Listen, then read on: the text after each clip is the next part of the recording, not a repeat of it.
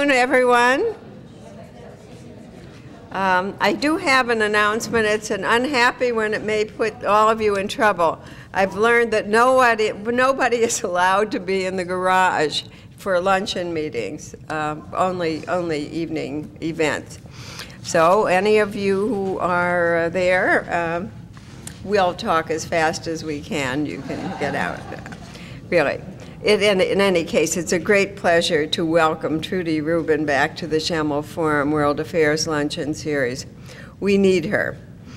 Trudy has as wide a range of expertise on world affairs as anyone I know, but her topic today is one that at this very moment dominates our thoughts and boggles our minds.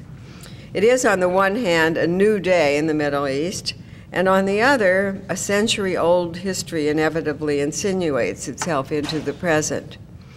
Coupled with the complexities of the region, there is also the perplexing question of our changing status there, particularly in Iraq, Afghanistan, Pakistan, but in the entire region. Trudy will examine the evolution of our military and humanitarian involvements there and consider prospects for the future. That's a big order. And so I'm especially grateful that she was able to tear herself away from the demands of her job at the Philadelphia Inquirer, and also that she was not torn away to the Middle East by the demands of that job. She will be going there soon. And speaking of the Philadelphia Inquirer, I would be remiss if I did not call to your attention Trudy's article in Sunday's paper on the Palestinian state issue in the United Nations. I've put copies of it at each table. How fortunate we are to have one of the most highly regarded experts in the Middle East with us at this crucial time in its history. Please join me in welcoming back Trudy Rubin, foreign affairs columnist for the Philadelphia Inquirer, and someone I consider to be a pundit's pundit. Trudy.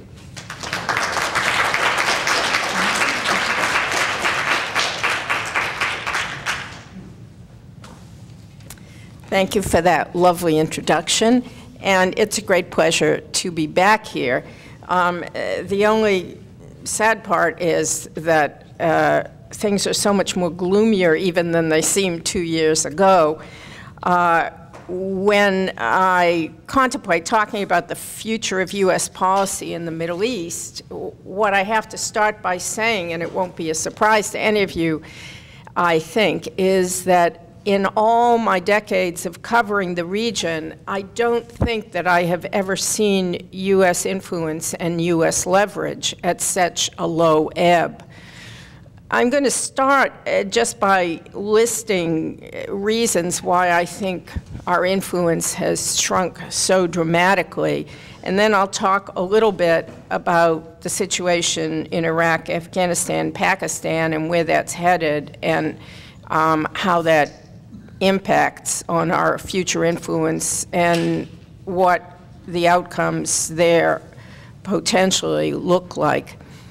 And as for Israel-Palestine, it will come up during my remarks, but I'm happy to talk about it more in questions. When I started listing the reasons that I thought U.S. influence had diminished, the list kept growing longer and longer, which is quite depressing. Well, you can start out with the obvious, that just as we in the United States know that our country is financially stressed and exhausted by 2 wars, so does the rest of the world. Our budget debates are no secret. And in fact, the last debate over the debt limit contributed, oh, excuse me, I have to get some water.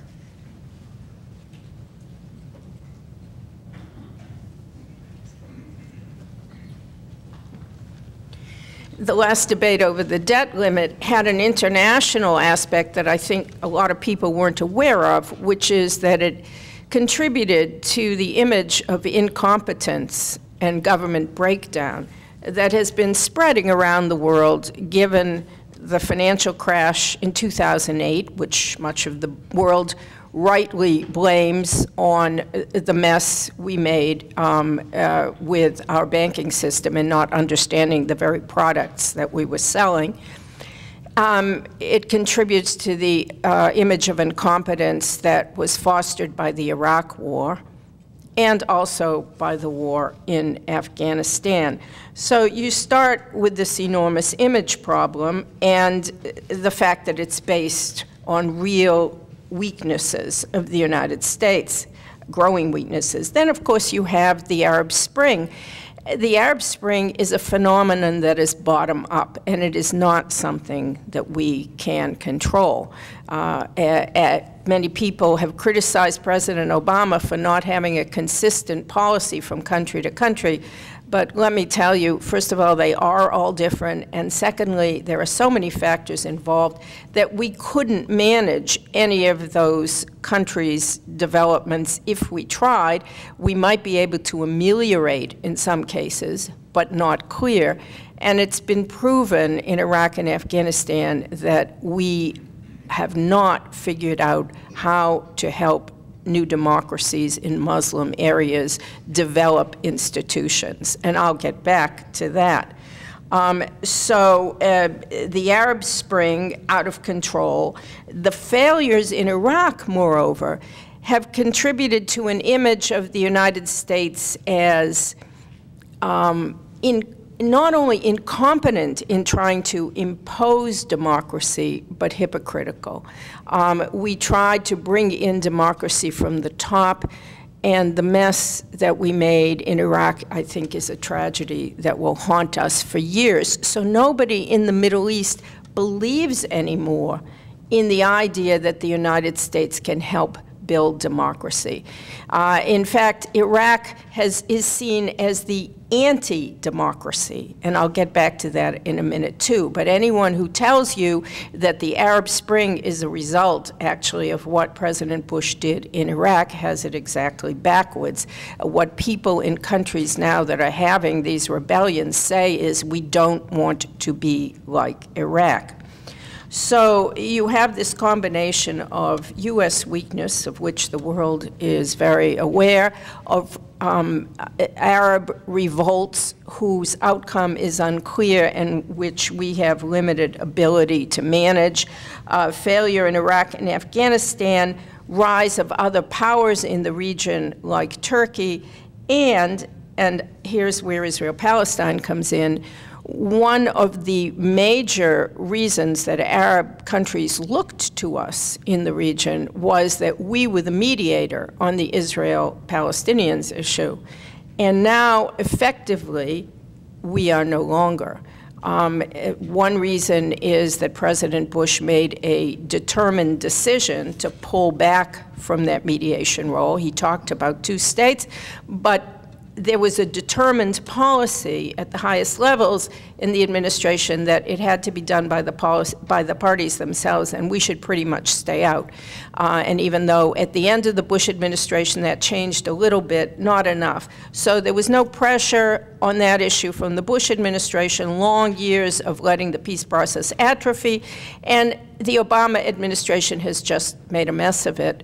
Not to say that it's easy. They were dealing with an Israeli government where Prime Minister Netanyahu truly does not believe in the two-state solution. In the past, I've discussed this, had a chance to interview him on this, and I don't think anything has changed since the first time I spoke with him in 1996. He truly believes two states are a danger to Israel, although he may speak otherwise. And so, apart from the flaws of the Palestinians, this is an Israeli government that wants to delay the process, not to advance it. And so the U.S. basically flubbed it. The process is virtually dead. President Obama has now spent the past few months running around trying to prevent a UN resolution, which was not preventable because there was nothing to offer the Palestinians as an alternative. And our influence on that issue has shrunk to nearly zero, and that puts us at a disadvantage in the region as a whole, because if we are not this major player who is looked at as the only country that can bring the two sides together, our influence in the region diminishes even more. Let me get to some specifics about the countries that I was asked to discuss: Iraq, Afghanistan, and Pakistan. Where are we now? Where are we going, given the diminished influence that I have just been talking about? I've been focused on the Middle East, but it also extends to Afghanistan and Pakistan. In Iraq, I'll just mention to start something that I've written 3 columns on and hurts me deeply, and to me it's symptomatic of where we are in the region. These columns I've written have been on the subject of the Iraqis who worked for us, translators who worked for our military, who worked for State Department officials, who worked for contractors. These people are in mortal danger because they worked for us. This gives you a sense, even before I start to talk, of what the level is of our influence in Iraq, even though we spent 10 years, expended 5,000 American lives. Our errors were instrumental in causing tens of thousands of Iraqi lives. I mean, Iraqis also bear blame, but we precipitated, despite all the blood and treasure we have expended there. These people are in mortal danger. Their lives are being threatened. Their families are being threatened. And in 2008, Congress passed a bill authorizing 25,000 special primary visas to be issued to people who worked for us, who could show they had. And they were supposed to be able to leave with immediate family members. Until the present date, 3,500 only of those visas have been issued. And 1,500 are pending, but the whole program is frozen. Only 10 of the visas were issued in August. It is frozen because of new security checks that these Iraqis are being told will take up to 8 months. By that time, we will be pulled out of Iraq. And these people, I am getting deluged with emails from desperate Iraqis who have worked with our troops, who have gone out on dangerous missions, who have letters of recommendation from their officers, people who work for the State Department in Baghdad. People who have had relatives killed because they worked for the Americans, daughter kidnapped. Every day I look at my email and I'm afraid to open it because these letters are so horrifying. And yet I have spoken to the highest U.S. officials. They tell me, oh, we are making plans to deal with it, and nothing is happening. This, to me, is symptomatic. I have asked them, why don't you have an airlift? But the administration doesn't want an airlift because it looks like Vietnam. If you airlift out these people who helped us, that's a sign of failure. That's not what they say, but I think that's what they mean.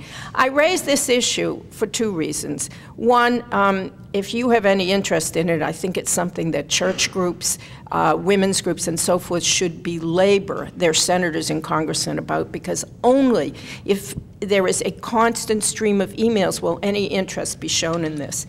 But secondly, and if you want more information or to see my columns, you can email me. I'll give you my email at the end or tell you how to find the columns. But I raise it secondly because I think it shows to what a sorry pass things have traveled in Iraq. Iraq basically is a satellite of Iran these days. We are scheduled to pull out all our troops by the end of this year. The Defense Department has been talking with Prime Minister Nouri al-Maliki about keeping a small follow-on presence of troops. However, Maliki is dependent for his political survival on the Sadrist movement and the seats that they have in parliament. The Sadrists are a radical Shiite group whose leader, Muqtada al-Sadr, is based in Qum, Iran, training to be an Ayatollah. The Iranians, because they have a long border, because they are a neighbor, because they share a Shiite faith with the majority of Iraqis, were always going to be influential in Iraq after Saddam, especially in a situation which was a so-called democracy, which meant Shiites were in the majority, and Shiite parties would probably be in power. However, the constitutional system that we helped the Iraqis set up really emphasized sectarian parties. I don't think it's what we intended, but it's the way the Constitution that we helped structure pushed the system. And in a sectarian party situation with Shiite parties in charge, it was inevitable that Iran was going to have more and more influence, especially after we left.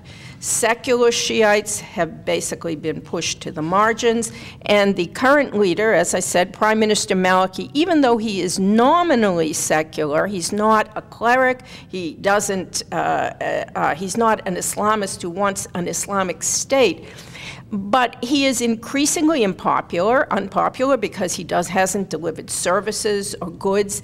He hasn't really welcomed Sunni parties into the process, as he promised the Americans he would do. Sunni parties were promised the Defense Ministry and the Interior Ministry, very important posts, and now more than a year and a half, I think it is, since Iraqi elections or more, those posts still have not been filled because Maliki won't give them to the Sunni political parties. So he is increasingly unpopular and has to lean on an allied party of Muqtada al-Sadr, which is totally beholden to the Iranians. The Iranians have invested all kinds of money in Iraq. They have an enormous intelligence presence there, and the more that Maliki depends on them, the more influence Iran has and the more threat to any follow-on presence that we leave. Military commanders in Iraq have asked to have a larger presence if we're going to leave troops, just to indicate that it is a substantial interest of the United States to ensure that Iraq remains independent and not totally under the Iranian thumb.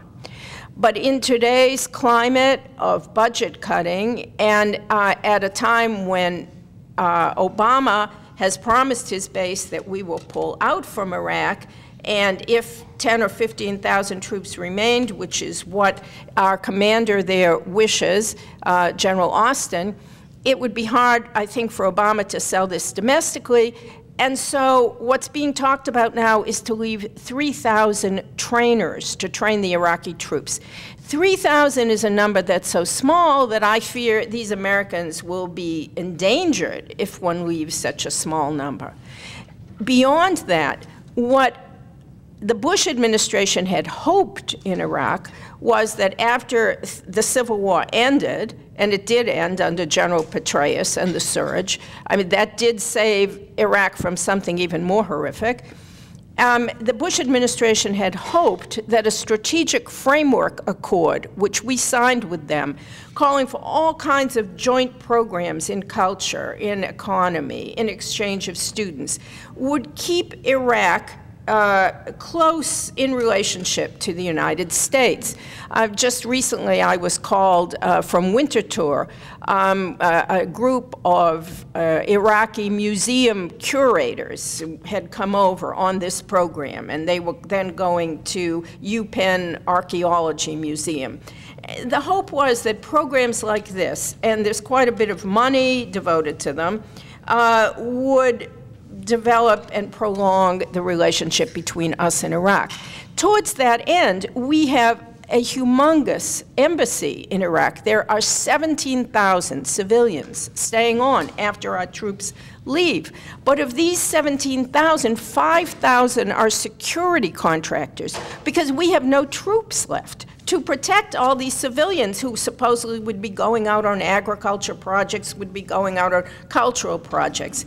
What I fear is that in a situation where Iraq is more and more beholden to Iran, and where our influence has diminished sharply, where we have no military presence anymore, and the 3,000 trainers won't cut it, and where we have all these civilians protected only by civilian contractors who have a bad odor in Iraq for deserved reasons, since in the heyday of the occupation, civilian contractors, notably Blackwater, but others too, ran roughshod over Iraqi civilians because there was no oversight over them, and they could do as they pleased, and they did, killing civilians, wounding them, etc.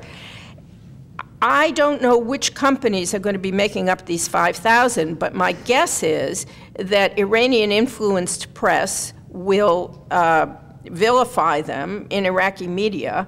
My guess is that they will become targets. My guess is that all of these civilians from different departments here, education, health and welfare, so, that are trying to, do good, or American NGOs, non-governmental organizations, trying to do good, will not be able to get out of the embassy or will not be able to get out of armored convoys and escorted by civilian security contractors. This is not a pretty situation, and it is not one in which I think that the U.S. influence, as hoped for under this strategic framework accord, can be extended in a healthy way. So I fear that Iraq will become symptomatic of our shrinking influence in the region rather than our continuing relationship with a new democracy.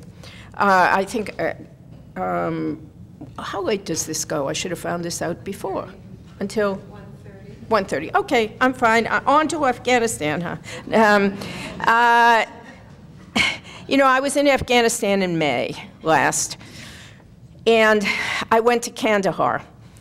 Kandahar, as you may know, is in the south of Afghanistan. It was the Taliban's heartland capital. It's where Mullah Omar had his home. I was actually inside those buildings, which are now headquarters for CIA and special forces. It is the area to which we sent the surge troops. That province and neighboring Helmand province were where the surge was focused, the aim being to try to stabilize those two provinces that were where the Taliban was extremely strong and considered their heartland. When I was in Kandahar, I didn't want to stay with the military because I wanted to get out and see the city. So I stayed with civilian Afghans, a young woman who was the daughter of the mayor and was running a non-governmental organization to help Afghan women learn weaving, and they did products that are sold here. A very courageous young woman who came to the U.S. as a refugee with her family and her father, who was an accountant in Virginia.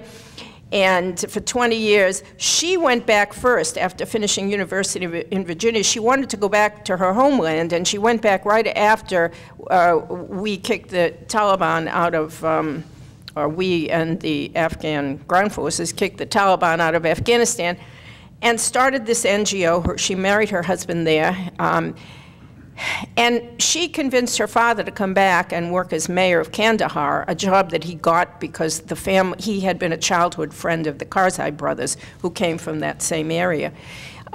So you had this accountant from Virginia who was the mayor of Kandahar, a rather tragic story because he really was dedicated, but he thought, I think, that he was back in Virginia and didn't understand exactly what his country had become. So I spent a couple of hours with him, and I interviewed also Ahmed Wali Karzai, the famous half-brother of Karzai, who was the Don of Kandahar, the head of the provincial council and the powerhouse. Many people felt he profited from the drug trade, but the Americans needed him, and the CIA paid him. A couple of months after I came back from my trip, Ahmed Wali was assassinated. A couple of weeks later, Mayor Hamidi was assassinated. And this, in essence, is what you need to know about Afghanistan. There is no question that the surge troops in Kandahar stabilized that area, that province, but I traveled around the province. That part I did with the military, no other way, and talked to district governors, district police chiefs. And the first thing that struck me is each one that I met would show me a photograph of his predecessor who had been assassinated. And then we had the mayor, and just today, Tony kindly showed me on her BlackBerry something that just happened that I hadn't seen yet. The head of the Afghan Higher Peace Council, Mr. Rabbani, was assassinated today. The Higher Peace Council is charged with trying to get talks going between Afghan diplomats and officials and the Taliban. So that's the Taliban message, death to you.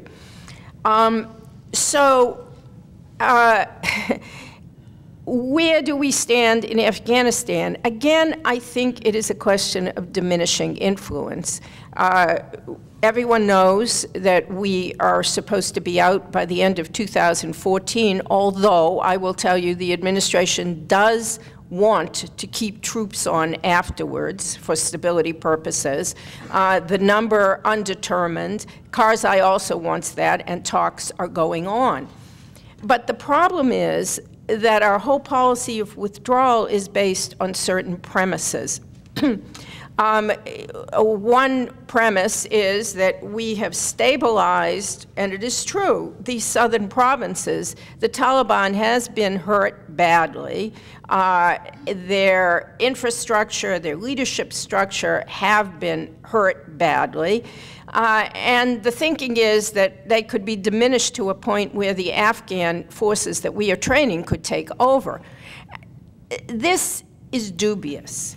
The problem is if you still have major instability when we leave, and if the psychology of the population is that the Americans are leaving and therefore nothing is certain with an incompetent government in Kabul, it is very, very hard to hold on to those gains, especially since what the Taliban have turned to, since they can't win on the field, what they've turned to is assassination. And as we see, they are very, very successful at it. Now, Karzai's hope, and a hope of the Obama administration a year ago, even 6 months ago, was that one way to facilitate the exit was talks with the Taliban. Nobody imagined that this would be easy, but the thinking was that the Taliban, having been hurt so badly, at least portions of their leadership might be willing to settle for a deal where they would get cabinet ministries or governorships and come in from the cold. There are three major groups of Taliban. I don't know if you may already know. I mean, there's the Quetta Shura that's run by Mullah Omar. There's the Haqqani Network, a specially vicious bunch based in Pakistan, and another bunch based in Pakistan led by a monster named Gulbuddin Hikmatyar, who people think can be bought. He wants power and money, as do many of the figures in this tragedy, and so people think, okay, he could be bought, Mullah Omar could be wooed, and the Haqqani brothers can be killed. That's basically the way the thinking had gone until now. The problem is, it is not working. The Pakistanis have decided, the Pakistanis hold the trump cards in any talks with the Taliban because all of the Taliban leadership have safe havens in Pakistan, and their troops come back there to refresh and rearm and then go forward again into Afghanistan. And Pakistan, as you know, is the most complex of allies, and I think Pakistan has decided that they do not trust us, they will not trust us, they know we do not trust them, especially after finding Osama bin Laden in one of their military base cities. And they've just decided to play their own game on this. And they want to control the Taliban, and they want their people in power in Kabul because they see Afghanistan as a hedge against India. They do not want Indian influence in Kabul. Karzai is friendly to the Indians. And so the Pakistanis basically are going to screw us. And they will not shut down the safe havens. They will not cooperate in pushing the Taliban leadership to the bargaining table. They will not do any of this unless they are in the driver's seat and they get to shape the government that takes over. So again, it comes back to this question of influence. In Afghanistan, you know, there are so many things you could have said, but not to revisit the past, all the mistakes that were made, the diversion to Iraq. Could we have stabilized things if we didn't move all our intelligence assets to Iraq, all our focus to Iraq? But it's too late now, and the fact is that domestic forces are pressing Obama to pull out. Even many Republicans are now talking suddenly as if they were Democratic doves. Many of the Tea Party are saying things that if Obama had said them when he was running, he would have been denounced as a wimp. And so you have a convergence of pressures that will keep this drawdown moving. You have an unlikelihood of talks with the Taliban. You have a question mark over whether Afghan forces can really be trained to take over when we leave. And you have, you know, an absence of peace negotiations. What it all leads up to is a huge question mark over the future of Afghanistan when we leave, and another denouement that undercuts America's ability to influence the Middle East and the Muslim world in the next decade. You know, I have mentioned Pakistan. The Obama team has come to the point now where they are so frustrated with Pakistan that they now practically curse them out loud. That is only in the months since the death of Osama bin Laden. The chairman of the Joint Chiefs of Staff, Admiral Mullen, who will soon be stepping down, actually at the end of this month, a very personable, nice, gentlemanly man, invested the last 2 years in trying to build a relationship of trust with the head of the Pakistani military, who's the real power in that country, General Kayani.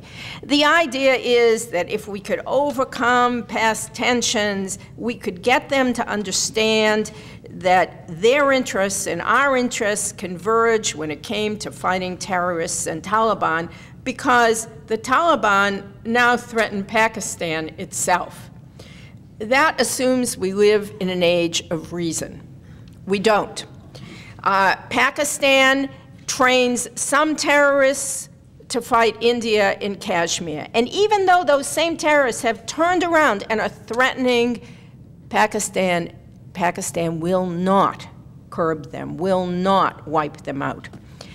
Pakistan originally trained the Taliban and helped them take over in '96. It will not recognize that those Taliban that were its children are now linked up with much worse jihadis, including al-Qaeda elements, and will ultimately threaten them. If they put them in power in Kabul, it will be a Frankenstein that they cannot control. But they don't face up to that because they think they want to use their baby Taliban to put in power in Kabul, and then Afghanistan will be safe backyard for them. And nothing that Chairman Mullen said to them, nothing that General McChrystal said to them, because he tried the same honey approach. General Petraeus came in, and he was nastier. They don't like General Petraeus because he was tougher with them in private. Didn't work either. They are sticking to this suicidal policy, and we are stuck with them. I have talked to senior Obama officials, and I've said, well, this is really interesting. Until the Osama bin Laden killing, you never criticized them in public. Well, the fact is, US officials are fed up, but they don't know what to do. So, for example, just this week, Defense Secretary Panetta came out publicly and accused the Pakistani intelligence of having had knowledge of attacks on our embassy and on NATO headquarters, which took place last week, and of being in cahoots with the terrorist group that is believed to have plotted those attacks, which is the Haqqani network. And there's no question that the ISI is in bed with the Haqqani network. So now we criticize them publicly. Even Admiral Mullen Chairman Mullen has criticized Pakistan publicly, has accused them of murdering journalists, which is true, has accused, nobody says publicly that we think they knew Osama bin Laden was in Abbottabad. And I've spoken to very high US officials, very senior, who say they think somebody knew, but they don't think the head of Pakistani intelligence knew. You know, my attitude is, if he didn't know, it was deliberate deniability, because you have to know something like that. You cannot run as pervasive an intelligence agency as the Pakistanis run and not know it unless you deliberately ensured that you didn't know it. You said, don't tell me. You said, I don't want to know. And middle and upper middle levels took care of the job of protecting Osama bin Laden. One interesting little factoid, there were no tunnels, escape routes under that house in which he lived, which leads US intelligence to believe that it was assumed the Pakistanis would tip him off if the Americans ever got close, and that he would be whisked away by Pakistani intelligence officials. So we are dealing with this ally that, as I am told by US officials, we have to keep dealing with because they have nuclear weapons. And indeed, one big fear of the administration is that Islamists in Pakistan will penetrate the military, which they've already done on a couple of occasions, and will perhaps even get their hands on nuclear materials, or even worse, take over the military and at some point carry out a coup. This is the biggest nightmare. So again, influence diminishing with an ally that is critical, but despite the money we give them, will not play ball with us, will not admit that its influence converges. Now, some people say, oh, well, the U.S. could increase that influence by helping negotiate a settlement over Kashmir between India and Pakistan. The Pakistanis would like us to try. The Indians aren't interested. The Indians now are full of themselves. They are a rising power. They don't need the United States to tell them what to do over Kashmir. Again, a symptom of a changing world in which our influence is either diminishing or is not desired. And so, you know, when I look at this region, and especially watching what's going on at the UN, when you see the Palestinians have given up on the US is about to veto this two-state solution in the United Nations, which will further decrease our influence in the Arab world. We have no leverage as a negotiator. The Arab Spring will do its thing no matter what we do, and will probably result in Islamists becoming a major force in the region. I look at this and I say, I really am not sure how the United States reasserts itself where it counts. I will say that we are still in the game when it comes to China, although China thinks that our influence is diminishing rapidly. And it's all right, I do it all the time. You know, China, you see officials, military and civilian, all the time talking about how they think the US is a spent force. And I do think it's important to pay more attention to how to counter that in Asia, where we have a lot of interests and which cannot simply be left to China as their hegemonic region. But on the other hand, the Chinese look at the debt that we have to them. They look at how European banks are contemplating, you know, could we ask for a Chinese bailout because they're the ones that have the cash. And the Chinese do realize that they are much more in the driver's seat in a lot of ways than we are when it comes to the global economy and when it comes to expanding defense spending. So, you know, where does this leave us, she asks. I will tell you that I go round and round in writing my column trying to look for the bright side.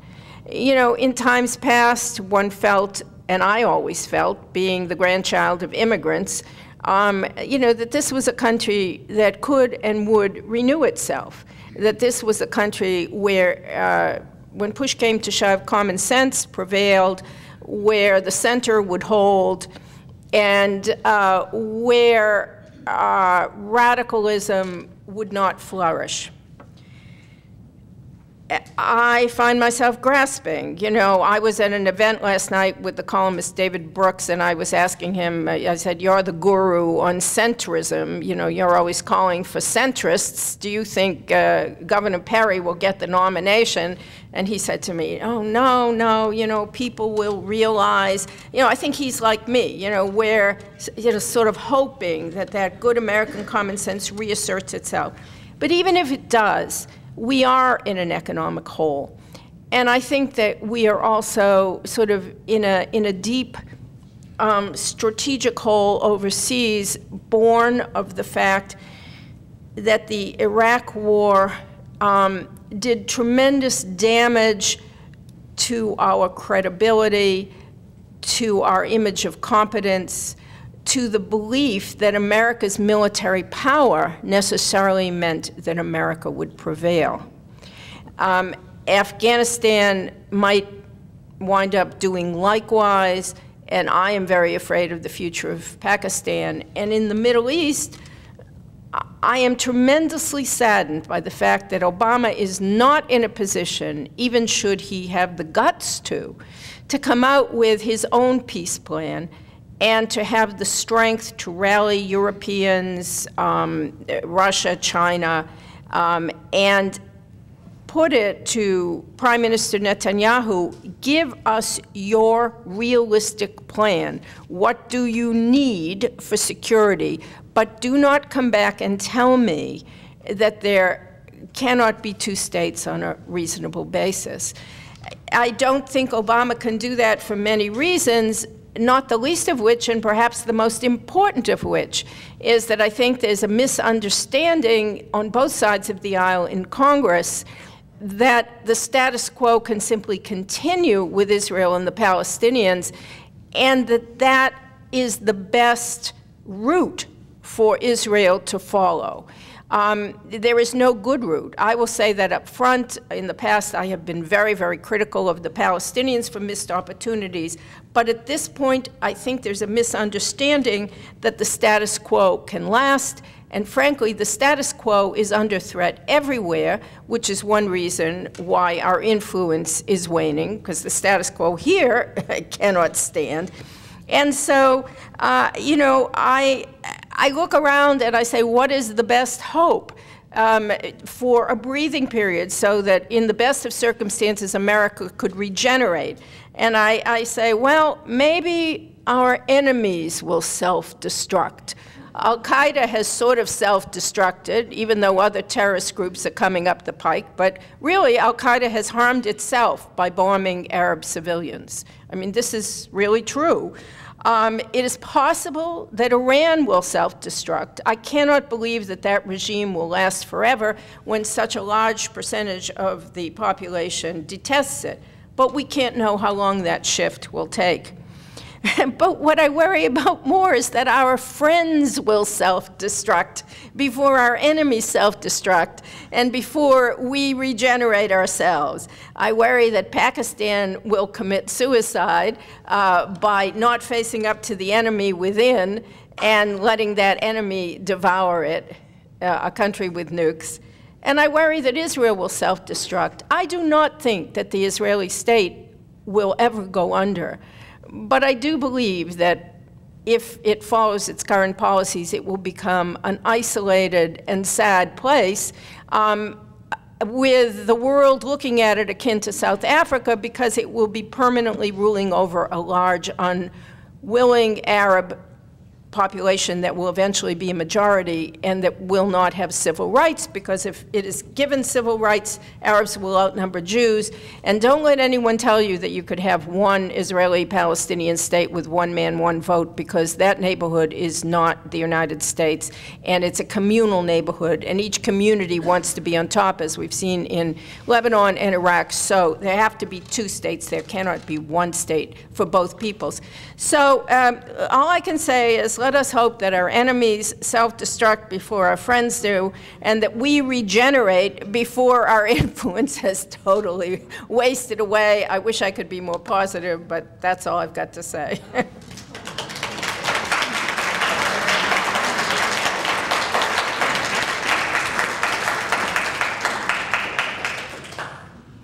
So we have time for questions, so lots. Yes. Oh, you want to? In Afghanistan, I hear news reports that people, men on the street, women on the street, are terrified of our pullout because they just believe the Taliban will just come right back in and do all the repressions that they do with women and kill everyone, as you said, anyone that was working with us. Is that pretty much what's going to happen? Is it going to be a bloodbath? I think certainly educated people are terrified that the Taliban is going to come back. Certainly Afghan women who have become more active are terrified. You know, I have a friend who runs shelters for women in Herat in the West, which is far from the worst area. And, you know, she's already trying to figure out how to get her 6 kids, you know, in school in other countries, so that if the moment comes, you know, they won't go down with her. And, you know, inevitably, we return to this issue of betrayal, because Afghans are also, there's an allotment for them of these SIV visas to get them out, but nobody even wants to talk about that in Afghanistan, because in Iraq, you know, we're almost out, and still we won't consider an airlift. In Afghanistan, supposedly, you know, the surge is working, so no visas. They're getting no visas. I think there were 2 SIV visas given so far this year. But it's a horrible thing to think that the only answer is, you know, to take out everyone, you know, who might be endangered.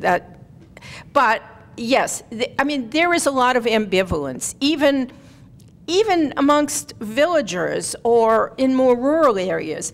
It's the same ambivalence I heard in Iraq. You know, people used to say the Iraqis want the Americans out. Here, in the anti-war movement, people said that. But when you would go to Iraq, the same people that would tell you the Americans should leave, and then you would say, well, should they leave tomorrow? Would you like to see them just start going, no, no, no, no, no. They should leave, but not until they stabilize this country. I mean, they brought chaos here, and they have to make it safe before they go. There is a terrible fear. And Afghans, first of all, there's no trust in the police. The police is corrupt. The army, we have done a lot with training, but the problem with the army is that the areas where the Taliban is strong, in the south and the east, where it's a heavily Pashtun population, we can't recruit for the army. The army is heavily made up of either Tajiks, Hazaras, which are large minorities. I mean, the Pashtuns are a plurality, they're not a majority. And there is a large number of Pashtuns in the army, but they are from provinces that have Pashtun minorities, not from the belt that's along Pakistan, where all the trouble is, or most of the trouble. So the question is whether you can send those troops in, whether they will hold. If we pull out and we are not behind them, whether they will crumble. You know, General Petraeus always used to say in Iraq, and it was true, that it was only when the tide turned that the Afghan army, you know, sort of found its cojones. I mean, there was a turning point and in Basra, where Prime Minister Nouri al-Maliki, at that time, was more independent than he is now. There were more U.S. troops there. Now, he's more a prisoner of Iran. back then, Basra, the second largest city down near the oil fields, was captive to all these radical Shiite militias fueled by Iranian intelligence, which is just across the border there in the south. And Maliki sent troops down before they were ready. I mean, he and Petraeus had been planning an operation, but he just sped it up, sent them down there. They would have been defeated if Petraeus hadn't very quickly sent in backup, air support. However, they won with our air support, and they got much more courageous after that. But that was after the Civil War was basically over. Now, in Afghanistan, if you're still in the middle of fighting, if there's still attacks on military bases, if the East still has a lot of bloodshed going on, and the South a lot of assassinations, then these troops may not have the courage to go into situations where they're going to get slaughtered. And I mean, in massed battles, they might prevail, but that's not what you fight in Afghanistan. And they might just fall apart. So that's why people are afraid. Yes, they are afraid, and even Karzai wants U.S. troops to stay. And people were very upset when Obama said we were leaving at the end of 2011, which I think was a mistake, you know, because they sort of wrote the U.S. presence off very early. Now, with all the talk of 2014, there's a little bit more of a breather, but people still know we're going. Yes? Do you believe that in Pakistan there is a real threat of their nuclear weapons getting into bad hands? You know, it's on the one hand and the other hand. They do have a good security system for the actual weapons. You know, it is a multi-layered system and so forth. I think there's two fears. You know, one or maybe three fears. Recently, militants from with links to Al-Qaeda took over a major Pakistani naval base in Karachi. And it is widely believed and written about in the Pakistani press that they had contacts inside the Navy. And it is also widely believed, and if those of you who read The New Yorker, there was a very good piece last week by Dexter Filkins about this particular episode. There was a Pakistani journalist murdered recently. And the U.S. has said publicly, Admiral Mullen said publicly, that we believe from our intelligence, which means intercepts, that the Pakistani ISI intelligence killed him. And the reason they killed him was because he was writing about links between the Navy and Al-Qaeda, certain people. So there's several threats. Could they take over a nuclear facility? Could there be an operation? Well, then, you know, they might not be able to hold it forever. It isn't taking over the country. It doesn't mean that they could get stuff out, but it would be a disaster, or could be. That's one threat. Threat number two, nuclear materials for a dirty bomb. Could somebody smuggle them out if they penetrated the military?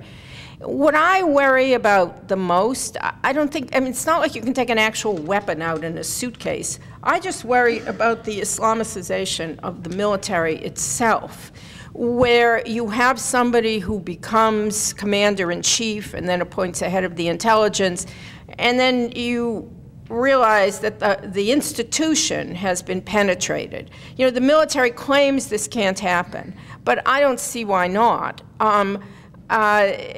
Because there is just so much interconnection and so much penetration 10 years down the line. Why shouldn't that happen? And that's what worries me the most. The thoughts of the Civil War in Iraq, I can't see that it's not going to come back. What are your feelings?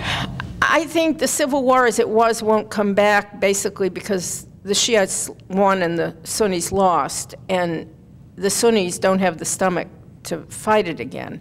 Now, it's clear, I mean, when it started, Al-Qaeda very cleverly set the sides against each other, and the Sunnis felt they had to fight.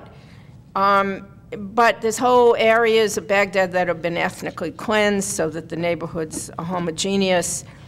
the Sunnis now have more power in the areas where they're stronger. They have political power, and I think that even with Iran calling a lot of the shots, the Iranians aren't interested in a civil war, so I think there'll be an effort to buy those areas off, you know, with oil money, I mean, more development money and so forth.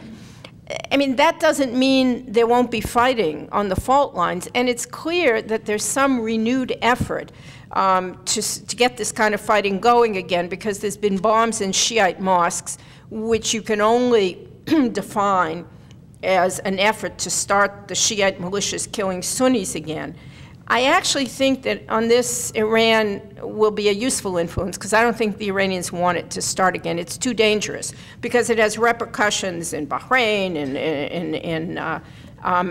and there's already those Sunni-Shiite tensions are growing in Bahrain, in Lebanon, and of course in Syria, where there's a real danger that if Assad goes, the 10% minority, which he belongs to, the Alawites, which is a Shiite offshoot, will be slaughtered by the 90% Sunni majority. And so I think there will be an effort to restrain radical Shiite militias from taking big-time revenge against, you know, bombs put in their midst by terrorists that everybody knows are provocateurs. You know, that doesn't mean there won't be assassinations. It doesn't mean there might not be some fighting on the seam line between Kurds and Sunnis, which is another issue. It will not be pretty. It doesn't mean bombs won't go off. But the kind of massive bloodshed with thousands of bodies turning up every month in the morgue, I think, is past. Yes? Switching geographic gears just a little bit to the Arab Spring, summer, and fall. I know you're going to Tunisia next month for the elections. What's your analysis of that historic event, and also its neighboring countries? Well, the headline is probably something that you've already seen in the newspapers, which is that the non-Islamist parties do not seem capable of learning the mechanics of the game fast enough, and the Islamists seem to have that natural knack for organization that comes from having social networks through the mosque. And so it's the same in Tunisia. You know, in Tunisia, where, I mean, supposedly the Islamists are more moderate. They were banned for many years. The head of the Nahda party, which is their Islamist party now, the party has been re-legalized. He has come back from exile, Mr. Ghannouchi. He is elderly and quite inflammatory in his remarks. So other people from the Nahda leadership are trying to keep him under wraps and give out a more moderate line. I mean, clearly the country is more moderate, more educated, more middle class. There's very active women's movement. There's active trade union. However, what the Islamists have been able to do is penetrate those movements. You know, cadres within the labor movement who are religious. And, I mean, the other thing that's very interesting, which I experienced in Egypt, I was in Egypt in February, I'm going back next month, you go into the popular neighborhoods, working class neighborhoods, people don't want a religious government, say, of the kind that Iran has with clerics in charge, but they're not afraid of the Muslim Brotherhood because what they have seen is basically social work. And so if you say, well, but the Muslim Brotherhood says no woman or Christian should run for president, and they say, oh, well, they'll get used to the political system. I mean, they see them basically as good guys. And it's not that they're looking to be ruled by Sharia or that they want a sheikh cleric as their president. But they may vote for these guys. Now, I think they would be open to alternatives. But for example, in Egypt, when I was there in February, I interviewed most of the leadership of the young activists who led the Tahrir Square. And there was an organization. There were several groups that came together, and they all had heads. And, you know, I interviewed, and they were very impressive. And they ranged from, you know, sort of real leftist labor organizers, liberals, center-right. I mean, it was a whole panoply, and Muslim Brotherhood youth. And the non-Muslim Brotherhood types, many of them recognized that if you were going to run a successful campaign, you had to coalesce. But they somehow, I don't know, expected older folks to do it, or, I mean, they talked about doing computer campaigns. Some of them were even aware of Obama's campaign, of using, but it didn't gel. And all of these factions have either formed their own parties or stayed out of electoral politics. And what that means, depending on the electoral system, and that's still up for, I think, well, actually, I think Egypt is supposed to have a mixed system of lists and representatives in districts. But what you can have, if the system is so geared, is you can have liberal parties running against each other and knocking each other out. And so that's what happened with Hamas. That's why Hamas won, because Fatah never understood the dynamics, and they ran multiple candidates instead of having everybody vote for the same candidate in a district. And so the Islamists came out with the bigger vote. Although if Hamas had unified, they would have. So that's the way it's trending in Tunisia and in Egypt, not for an Islamist majority, but for a strong plurality.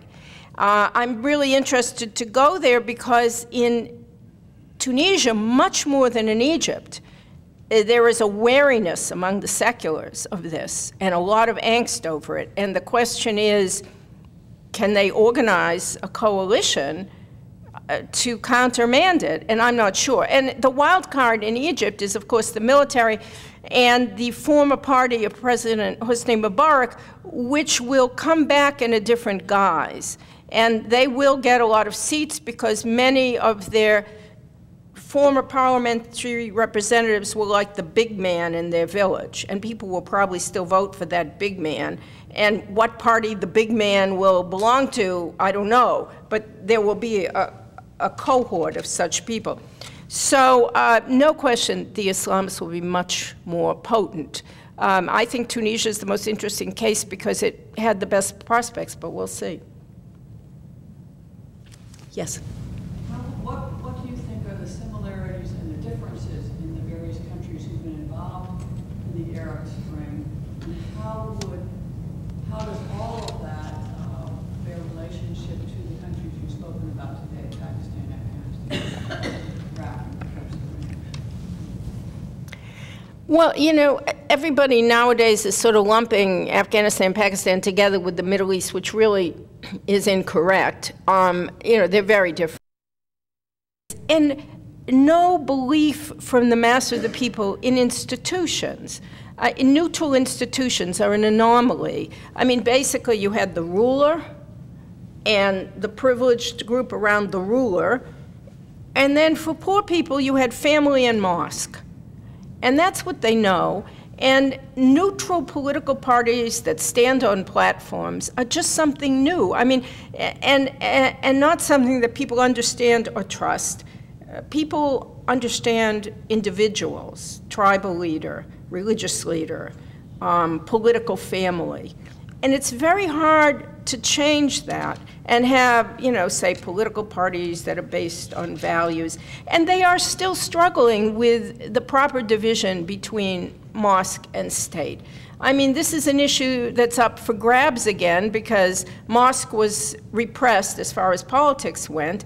And so people are fond of mosque. First, it's their tradition, and second, it was their social service network. And they don't quite understand, you know, why that should be here, why that should be there. They don't believe in that. And yet, they do talk about rights for everyone. If you go to popular neighborhoods in Egypt, Muslims talk about, yes, there should be rights for Copts, and, you know, but nobody has experience in putting that together, and that is going to be a long and painful learning curve. And plus which, the countries that don't have oil are all in deep economic trouble because they haven't developed vibrant private sectors. The reason why Turkey is doing so well, the reason why Erdogan can project himself as the new Ottoman leader is not because he's a party with Islamic roots or because he's a great I can't say that word, rhetorician? Because he's a great speaker. After all, he speaks in Turkish, and Arabs don't understand that. It's because the economy of Turkey is booming. And the reason the economy of Turkey is booming under AK Party is because before they came in, there were some banking reforms already completed. They went through their banking crisis a decade ago, and they stopped taking bad loans. But they have a real entrepreneurial business class who set up small companies, not just family-owned, they expand beyond that. So unlike much of the Middle East, where it's a trading society, and where people go into a family business, that's it. They don't have this private, small, medium-sized business mentality. And so Turkey is moving.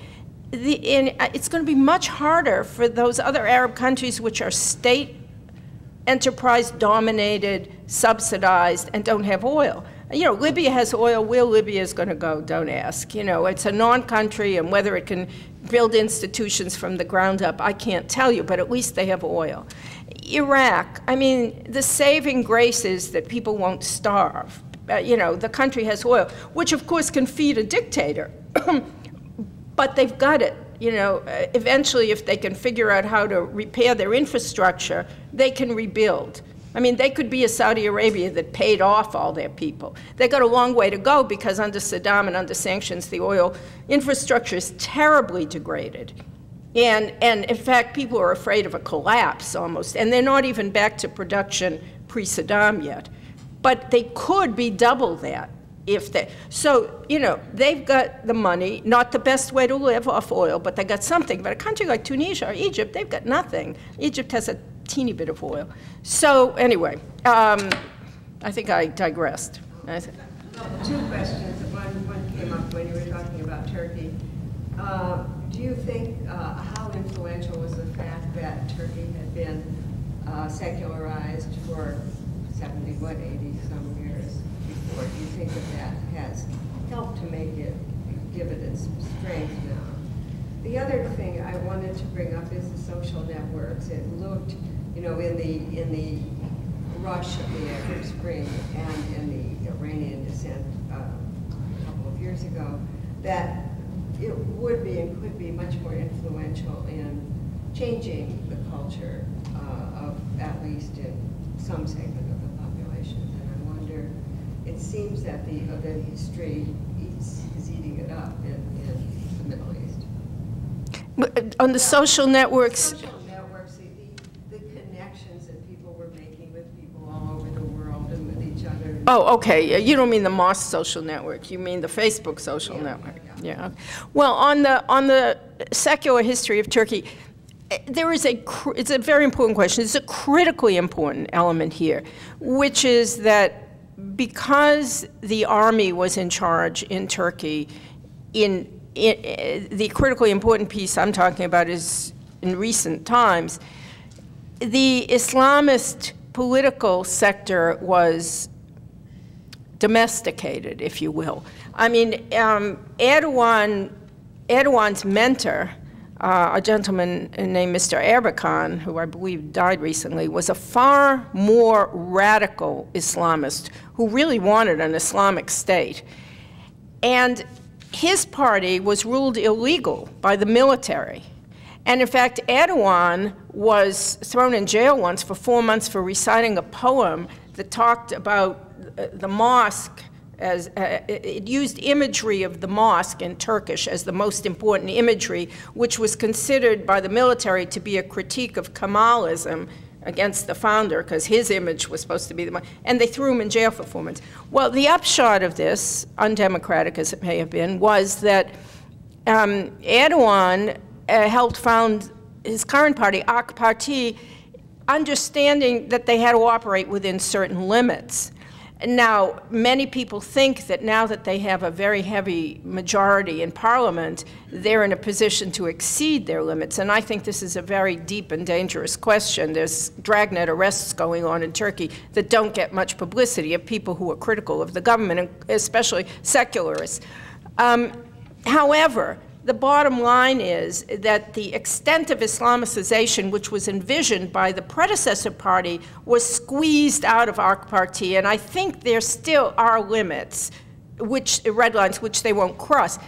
In Egypt, for example, it's unclear whether the Egyptian military, which some see as playing that Kemalist role, will have either the strength or the guts to play the same role. They're uncomfortable with it.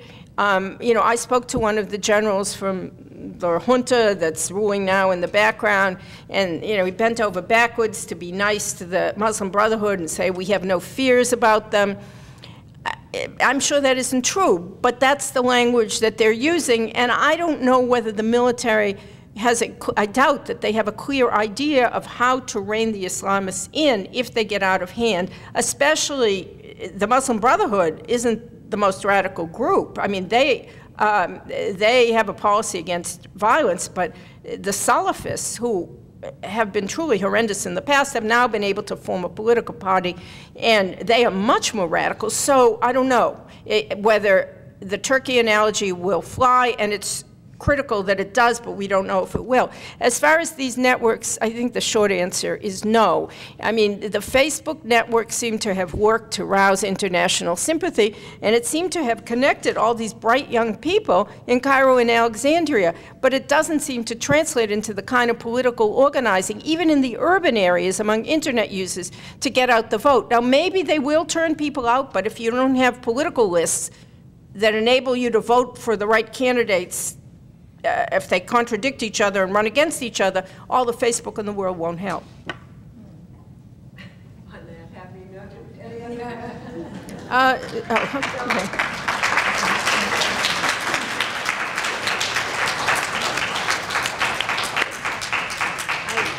I think it's fair to say that we've had an incredibly important lesson today, and we see that there are plenty of things wrong. I was telling Trudy before she came up to speak that the philosopher Hannah Arendt had a description of the period between the two world wars. She called it between the no longer and the not yet.